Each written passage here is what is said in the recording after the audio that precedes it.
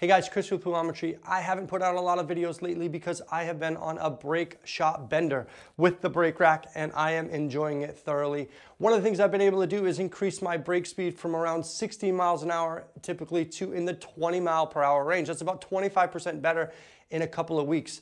This video is going to focus around my experimentation with the Elite series cues. I just got this heavy hitter brake cue. It's the band 27 ounce heavy hitter. But something that's different from this cue compared to others is that because I already had the Elite in a Phenolic tip, I had them put on the Samsara leather tips. You can see they shaved down the round edge and they installed the Samsara leather tip. So what I was able to do is a crisscross of tests. So on one hand, with different weight bolts, I was able to get the weight of the cue into 4 different categories.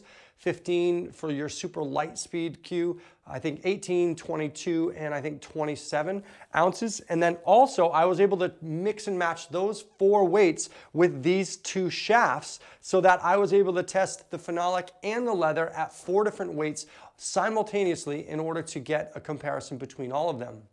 Now, I've done tests like this in the past, but I wanted to see that as my brake speed has increased, do the things I've found in the past still hold true?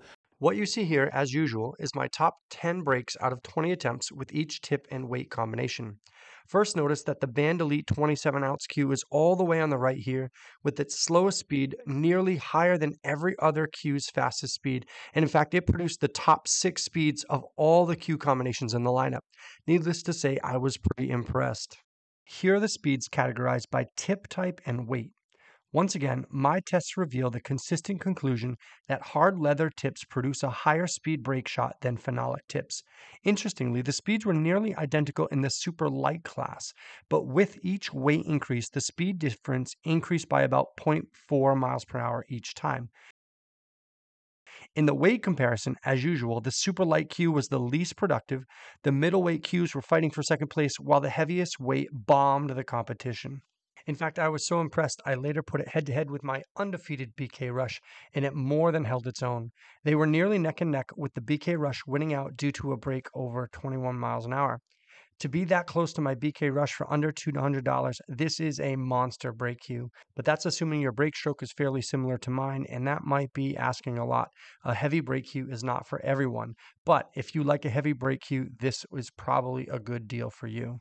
So overall, I am a huge fan of the Elite Band 27 ounce cue. I do find that it is, however, annoying to put together. This wood pin is supposed to offer sort of a more pure connection, and I find it kind of annoying. In fact, I'm putting the Phenolic on right now. This shaft actually goes with this cue, and right around here it gets really hard, and I have to work it all the way in. So these pins are supposed to be just universal, but you cannot crisscross them easily the same way you could with a metal pin.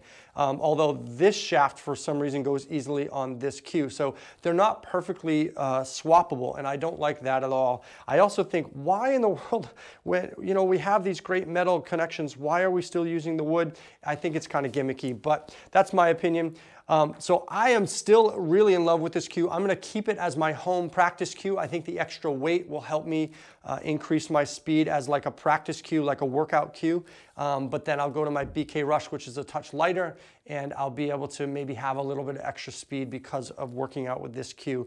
And if I just leave it at home, I'm not going to be taking it apart and putting it back together, so it'll just stay on the rack. Of course, as a reminder, this is specifically the leather version of this cue. I don't think I'd be as happy with it if I had left the Phenolic tip on it. So if you have this cue, I'd recommend you having a new leather tip put on. I really like the Samsara. I'm sure some of the other hard leather tips are going to do just as good a job. I still have plans to analyze and review the best way to get the cue ball to pop and stop in the middle of the table after the break while retaining maximum speed and impact into the rack. However, that's still kind of on hold as I've been trying to increase my raw brake speed as well as messing around with my equipment. I don't think I'll ever stop trying to buy cues and mixing with it, even though I've got a great cue in the BK Rush. Anyway, keep watch for those videos. Thanks for watching, guys.